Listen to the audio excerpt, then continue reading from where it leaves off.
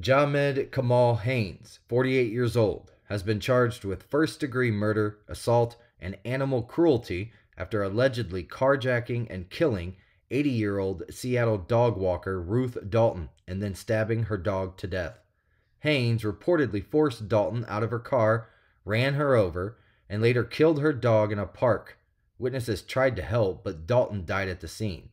Haynes, who has a history of violent crimes, was arrested with Dalton's car keys and a bloodied knife, the Associated Press has reported. Prosecutors argued that his extensive criminal history makes him a danger to the community, leading the judge to order him held without bail. Haynes is scheduled for arraignment on September the 5th.